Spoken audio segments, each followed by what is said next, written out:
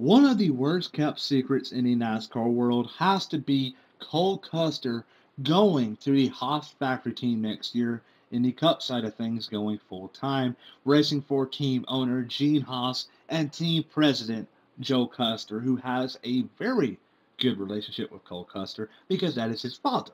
And this right here is going to have much higher stakes than it does in the Xfinity Series, if we're being honest here. It's just a reality.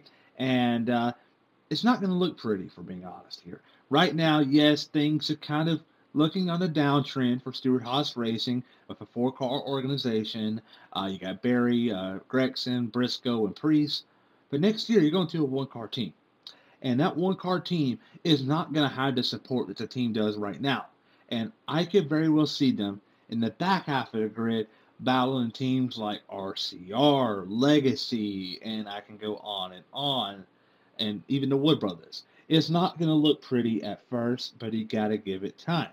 And so I don't think Custer is going to go playoff racing next year. Hell, I don't think top 20s are going to be given to him. Top 30s, maybe. So it's going to be very tight next year. It's just going to be a big learning curve. Time will tell. And will they align up a big alliance with a team like Penske, RFK, Front Row, maybe? I don't know. But time will tell there. But if they do, it will help out the performance standpoint pretty big. And I believe it will make them much more competitive. But for right now, though, if they're just going to be a team that's not fully supported, they're going to be pretty bad next year, for being honest here. So, what's going to happen?